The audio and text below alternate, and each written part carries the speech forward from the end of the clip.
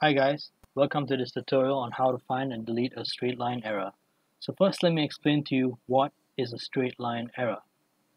So in many surveys you'll always have your yes/no questions, your long answer, short answer questions, and for the main part of your research you may have a scale out of 1 to 5 or 1 to 10.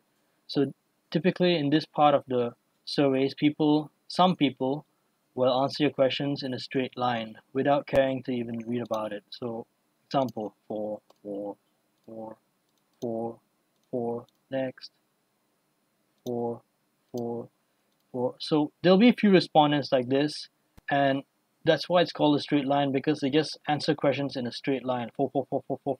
There's zero variance in their answers. So moving on, assume that you've finished your survey research and you've keyed in all your data onto your SPSS software.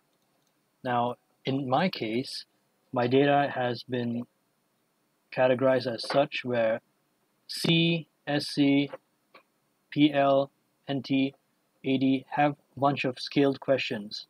So I want to look for all the straight line errors in these scaled questions because there's definitely going to be some. Alright, let's get straight to it. How do you find a straight line error? Go to transform, compute variable, and label it as variance. Then go to your function group, select statistical, go to your functions and other special variables, select variance, and between the brackets, key in all your questions. Now you cannot simply click on them one by one like that. You have to put a comma in between each. So let's correct that. And now one by one, like this, with the comma in between, key them in. Make sure not to put any double commas or double key in. Depending on your questionnaire, some people might have a lot of questions, some people might have a few.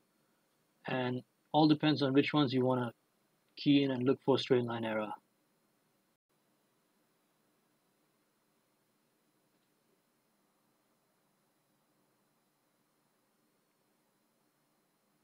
Now as you approach the end, be careful not to leave an additional comma, which typically tends to happen. Delete that and move on. Now here, double check everything. Then if you're sure, click OK. Ignore this result. Go straight to your variable view and check that variance has been created. So it's there. Now go to your data view, go to the last column and it should be there as well. Now sort the variance in the ascending order. Ascending. Here you can see the questions which have zero variance. Hence, they have straight line error, where people have keyed in multiple answers of the same kind, like 5, 5, 5, 5, 5, 5, 10, 10, 10, 10, 10, 10. Now, simply